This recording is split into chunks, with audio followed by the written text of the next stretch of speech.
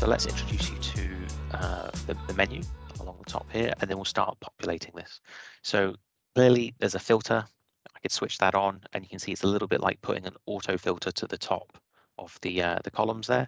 If you ever see this little box like that, if you click on that, it actually gives you a lot more options for searching.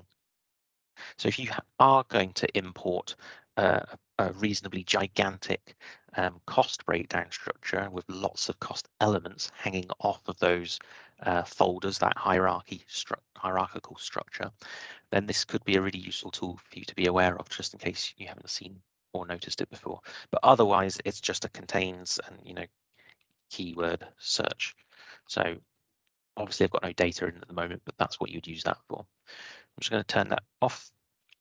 The next one is to add a cost. It will default to just adding it beneath the node that I've got selected at the moment, which is just there's only the top node here.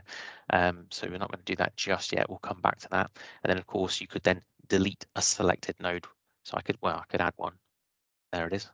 And I can start editing and adding costs to it. But because I don't want it there, I'm going to actually delete that. You can move them around as well. So if you do have lots of folders, you can click and drag and drop if you need to. There's also the kind of standard kind of copy and paste abilities with the cost elements as well.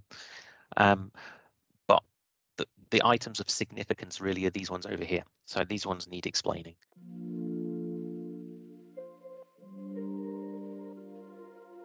Okay, so that's the beginning of the user interface explained to you.